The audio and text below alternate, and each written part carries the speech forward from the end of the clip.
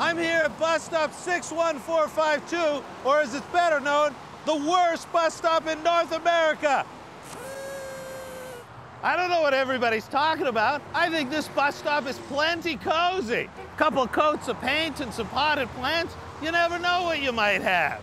And I feel completely safe being behind this cement barrier. I feel like I can climb right, oh, okay, well, I should do that.